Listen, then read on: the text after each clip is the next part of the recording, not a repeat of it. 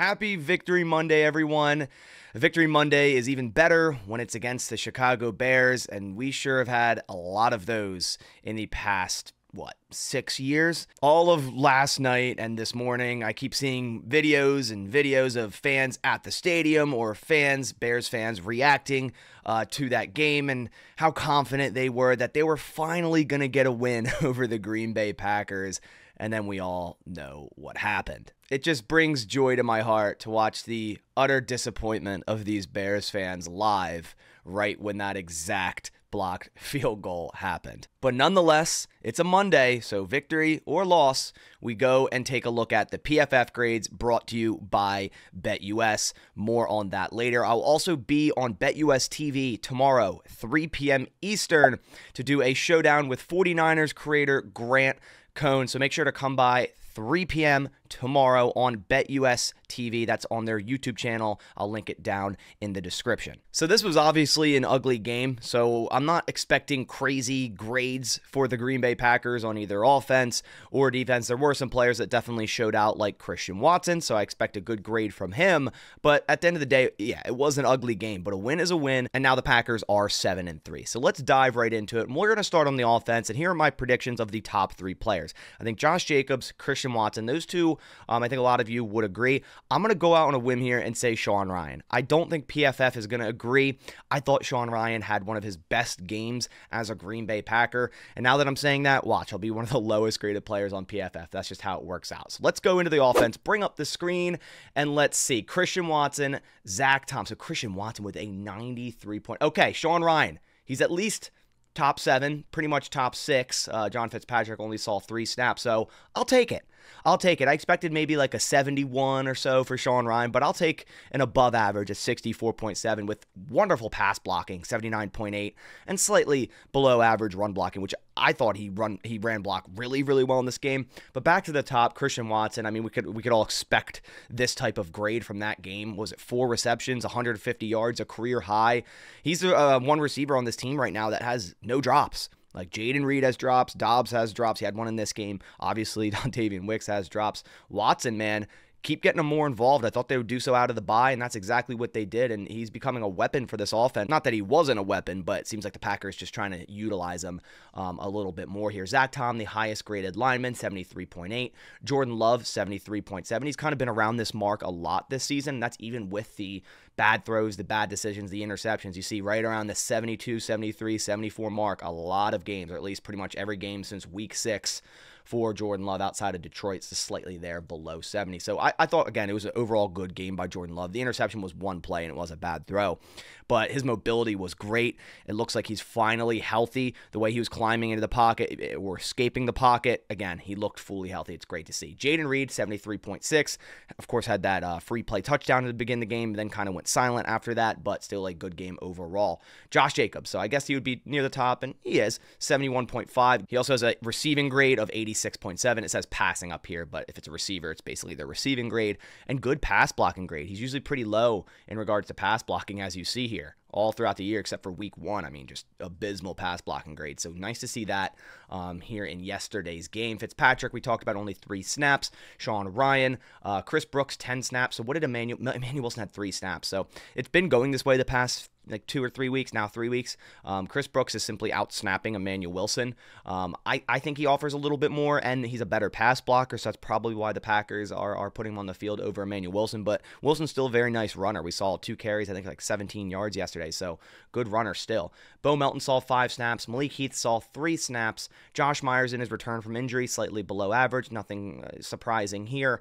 Romeo Doubs, a low grade. Yeah, again, I think he had 1 catch. It was like 17 yards or something, but also had that really bad drop on that 3rd down out route.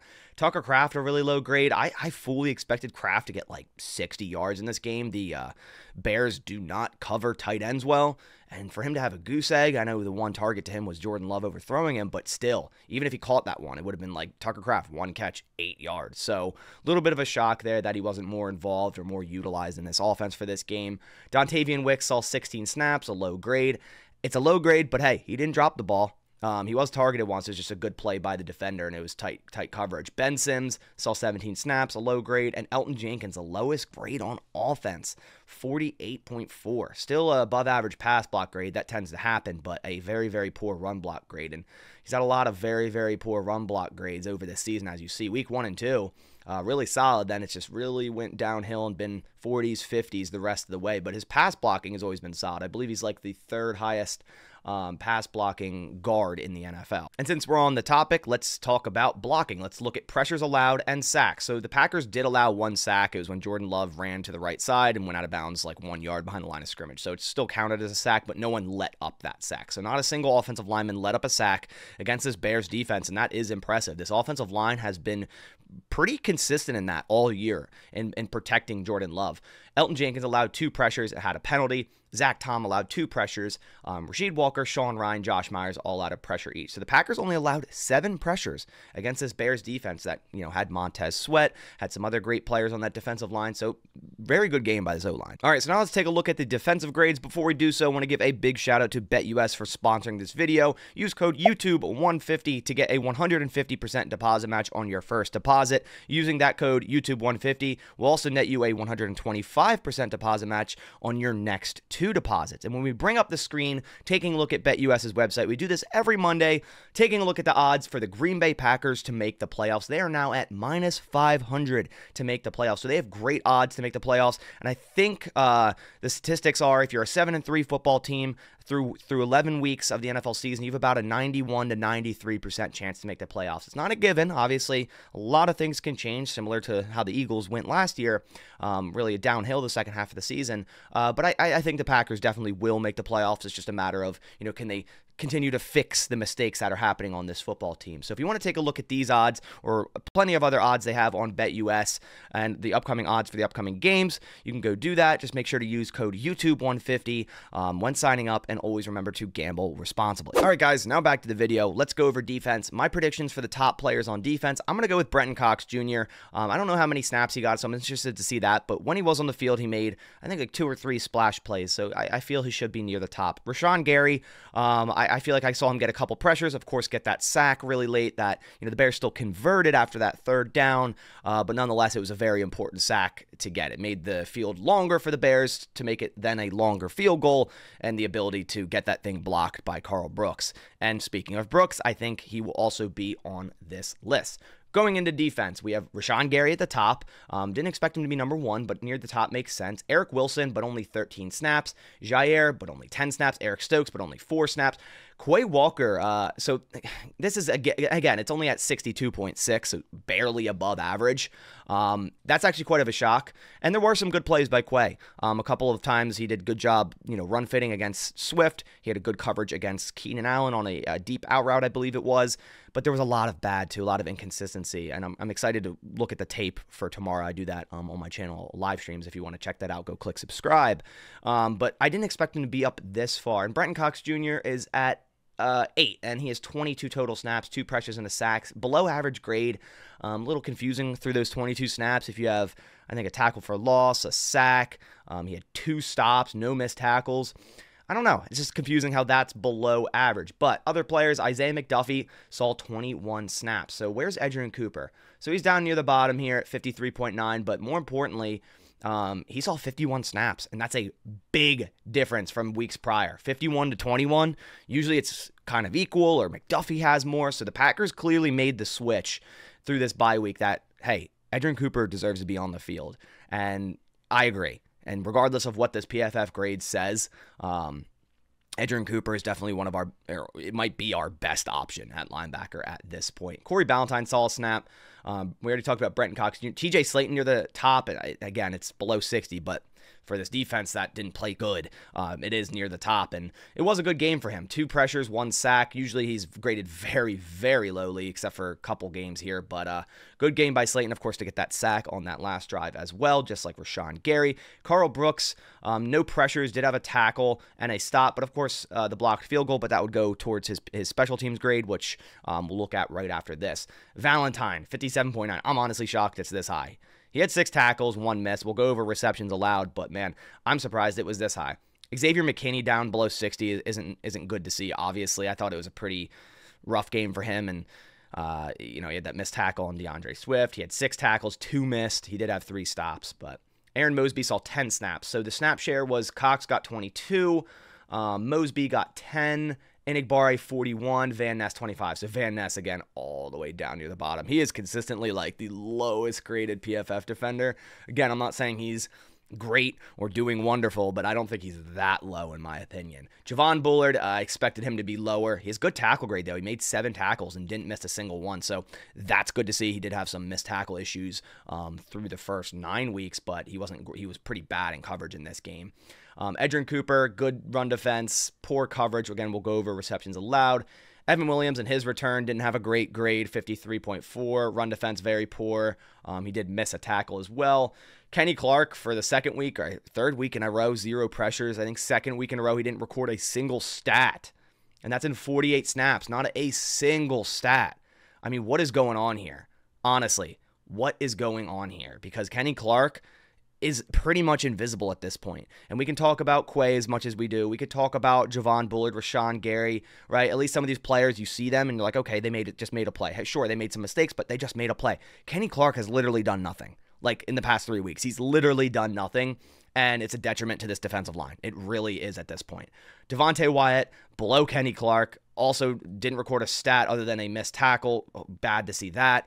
Enigbare getting heightened snaps due to the Preston Smith trade. Saw 3 pressures, but also missed a tackle. Keyshawn Nixon, we can all agree, not a good game by him. He did have 3 tackles, but also missed one. And Lucas Van Ness, we talked about him. He had a pressure. He had a hurry, but no tackles, so no other real stats other than that. And his run defense grade, very poor, 40.5. All right, so let's go over coverages and bring up the screen here. Javon Bullard allowed 6 receptions on 7 targets for 51 yards. Like I said, he was poor in coverage in this game. Nixon allowed 3 on 6, so only a 50% rate there, but 39 yards. Valentine allowed 3 on 4 for 30 yards. Seemed like every time they needed a first down on third, they were going to throw a timing out route against Carrington Valentine, and it worked. It worked twice with DJ Moore. It worked once with Keenan Allen late in that game to get them in field goal range.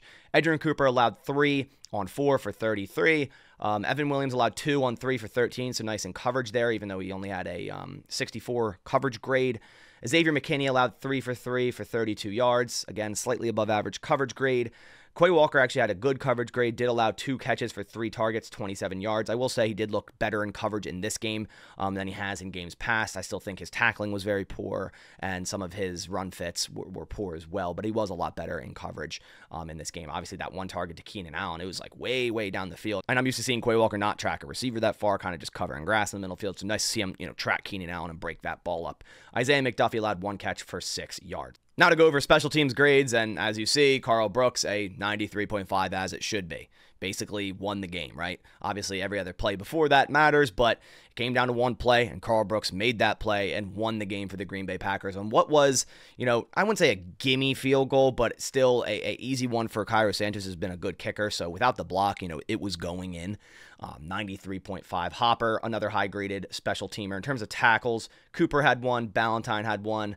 Cooper also had a missed tackle on special teams. And then the lowest grades, Matt Orzech, not shocked. There was a PAT after, I think, our first or second touchdown. It, skipped off the ground. And, luckily Daniel Whelan's very good at, corralling bad snaps and getting them set for McManus. But, again, I still don't understand how Matt Orzech has a job, if I'm being honest. Ben Sims, Fitzpatrick, and Cooper also low grades near the bottom. So that does it for all the PFF grades. Week 11, Packers getting another victory, 11-0 for Matt LaFleur versus the Chicago Bears. And the last time the Bears beat the Packers was in 2018. That just feels absolutely crazy to say. Is it even a rivalry at this point?